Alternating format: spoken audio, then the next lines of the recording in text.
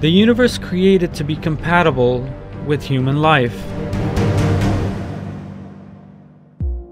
All research and investigation in the scientific arena reveal that the universe in which we live has a rational, measured, and calculated structure. All ideal properties, from the viscosity of water to the nervous system, whether we are aware of them or not, have been described as the rationality of the universe. Einstein had this to say about the rationality imposed by science as a precondition for explaining the present state of the universe.